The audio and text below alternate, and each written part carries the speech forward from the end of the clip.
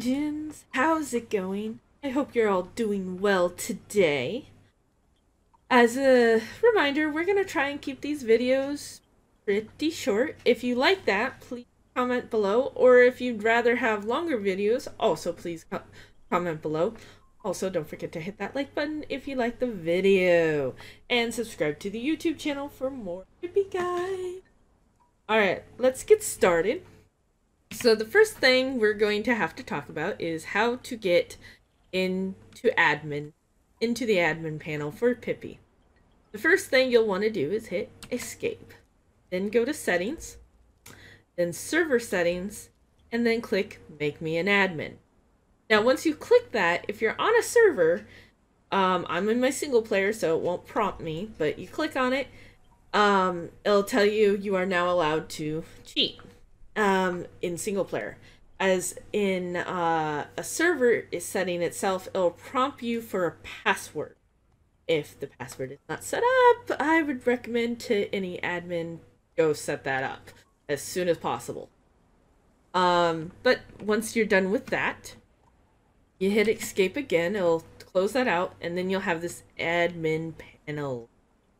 And then go click it, or voila, the Pippi admin panel. So beautiful. I love it. It's so shiny. A lot here has changed and a lot here has not changed. We'll be discussing everything as we go, as we continue. We'll start with the players tab and the clans tab today. And then next week we'll go into warps and possibly command. Alright? So let's start with the player list. Again, I am in single player, but if there was multiple players on the server, you can click this show offline and it should show offline players.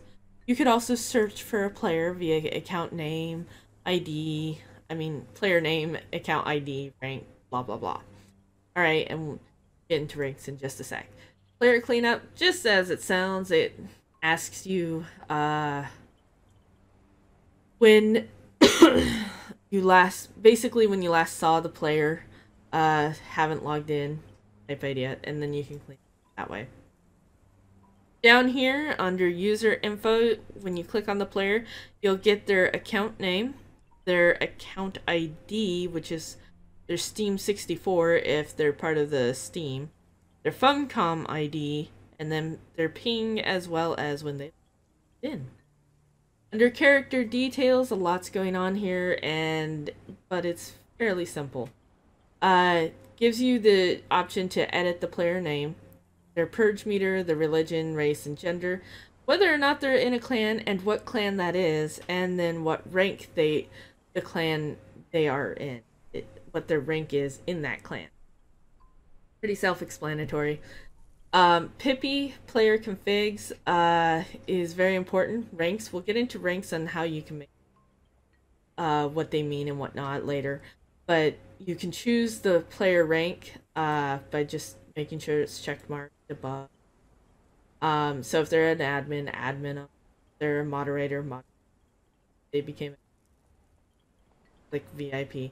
You can change these. You can adjust their names and whatnot as well.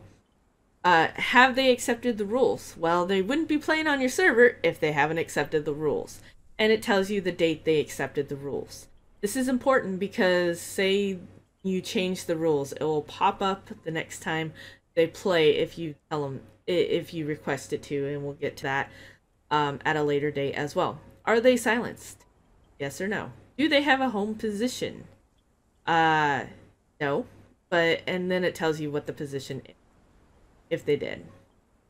What's in their Pippi wallet? This is money via Pippi. This is very important. It's not Age of Calamitous money. It's not another mod's money. It is Pippi's money. Okay.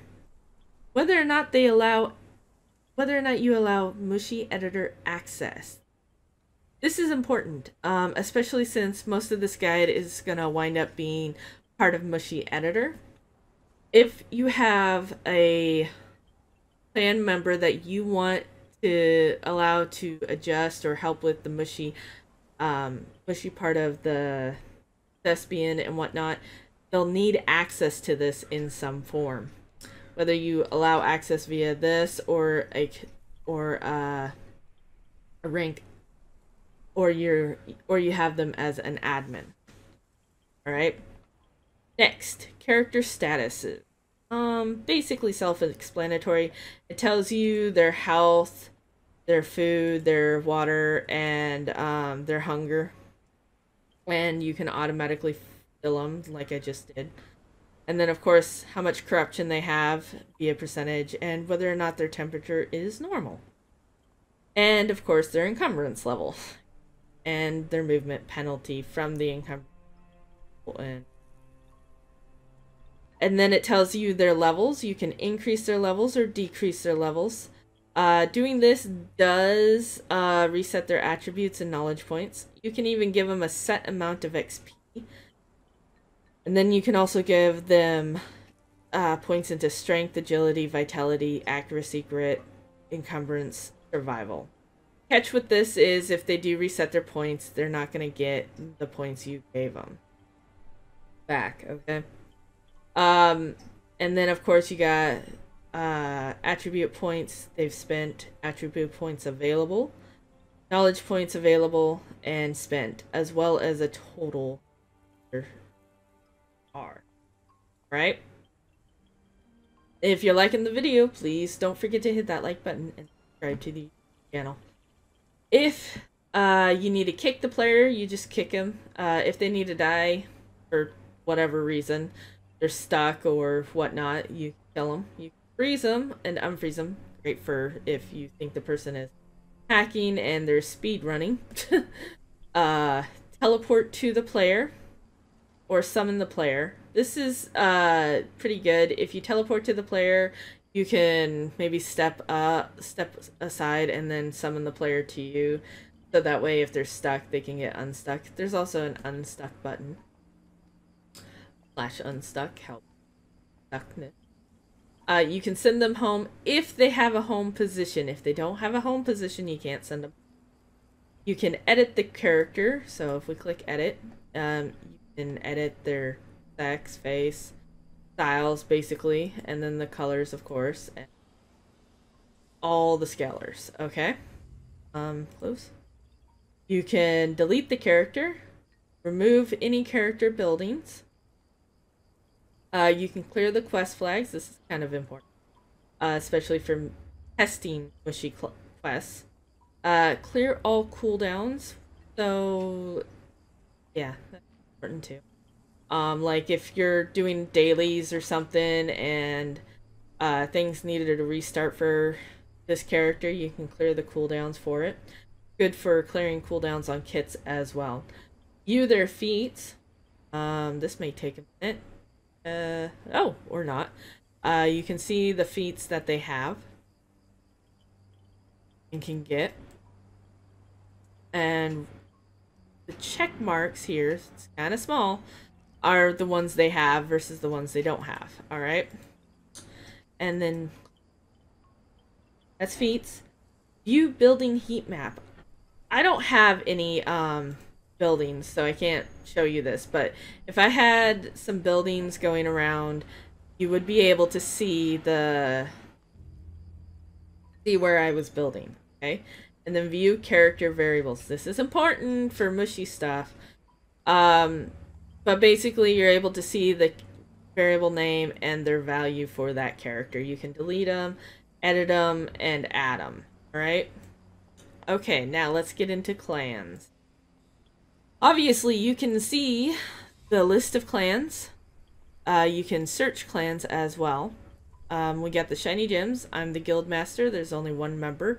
And there's a 0% purge meter. Well, I haven't been playing this game very long. Or at least on this character.